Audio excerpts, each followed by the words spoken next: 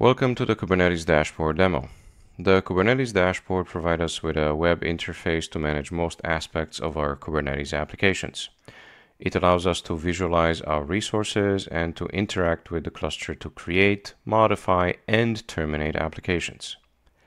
In this video, we demonstrate how to enable the Kubernetes dashboard add-on, which in latest Minikube releases comes disabled by default. In order to take advantage of most features of the dashboard, including resource utilization information such as CPU and memory, we will enable the metric server add-on as well. With Minikube started, let's list its add-ons and their status. As we see, the dashboard is disabled, and the metric server is disabled as well. So let's enable the metric server and then the dashboard. With the Minikube add-ons, enable metric server.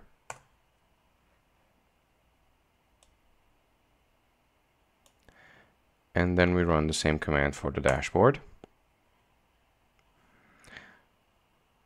Now let's confirm that both add-ons have been enabled with Minikube add-ons list. Now we see both the dashboard enabled and the metric server enabled as well.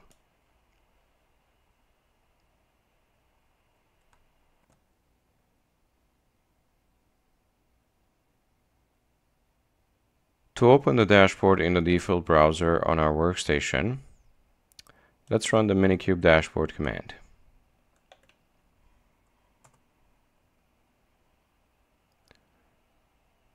This will open a new tab in our default browser. At the top of the dashboard, we can switch between namespaces.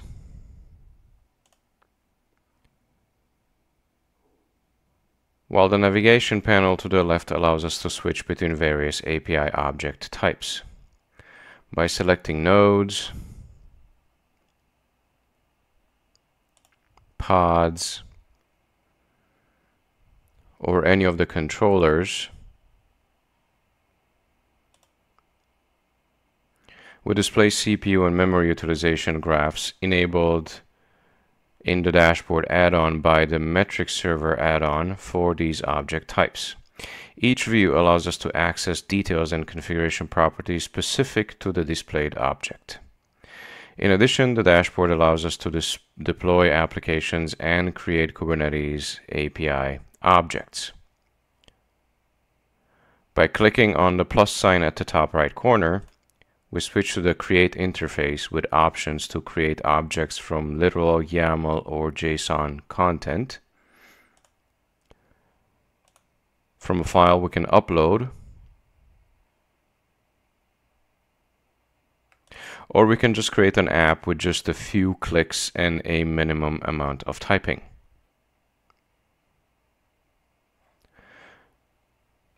So in this video, we explored the Kubernetes dashboard and its key features for managing the cluster. Thank you for watching, and I will see you in the next video.